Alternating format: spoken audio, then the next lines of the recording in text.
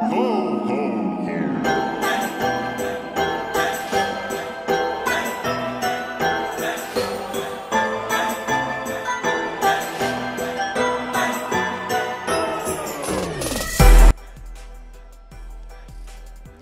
mga pre, ako nga pala si Shinbu with the one for an I, freelance esports shoutcaster dito sa Pilipinas, and I'm making this video upang batiin lahat ng summoners at lahat ng gamers ng Maligayang Pasko.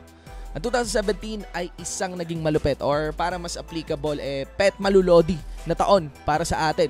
Dumadagdag lang ng dumadagdag ang mga laro tulad ng PUBG at mga bagong releases at may mga laro ding bumabalik gaya ng RF Online. Kasabay nito ang pagdagdag rin ng mga gaming events, conventions at tournaments. And malakas ang pakiramdam kong hindi ito bababa if not madadagdagan pa nga ngayong darating na taong 2018. Personally ako ngayong 2017, ang dami kong natutunan sa mga ganap, balita at happenings sa mundo ng gaming.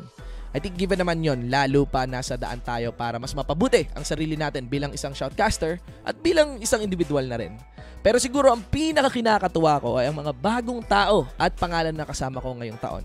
So in this juncture, gusto ko pasalamatan unang-una syempre ang Rumble Royale na para sa akin ay palaging nandyan sa simula't simula pa. Nagpapasalamat rin ako sa Garena Philippines during my time as a caster lead at sa mga bagay na natutunan ko sa kanila. Sa Wargods na lagi akong kinukumusta, I wish them success. Sa TNC at kay Sir Eric na alam niyo yun, power, diba? Naggrabe nang ini-improve ng sobrang laki na ng TNC ngayon. At sa Nvidia, sa pagsama sa akin sa kanilang successful GXT 2017. Sa aking mga bagong kasama sa Playpark RF Online. Ako, ang dami pa nating adventures and challenges na haharapin sa RF Online. So, ayan.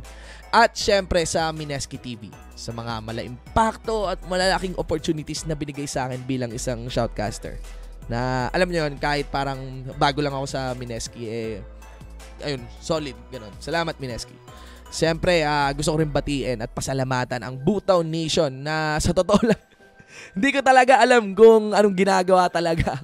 Pero okay lang yun. Maraming salamat Butaw Nation. At syempre sa lahat ng gamers na bumubuhay sa industriya natin, sa gaming at sa esports. Mula sa mga chikitings, keyboard warriors, hanggang sa mga professional o pamilya at angkan mismo. Alam ko at nakita ko na marami tayong gamer. And though hindi lahat sa atin related sa gaming ang ginagawa o trabaho, ang mahalaga ay alam natin na gusto natin, mahal natin at nagagawa pa rin natin maging gamer.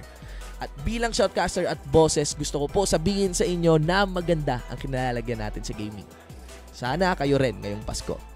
Muli binabati ko ang lahat ng Merry Christmas and a Happy New Year. Mabuhay ang lahat ng gamers at mabuhay ang apoy ng gaming sa Pilipinas.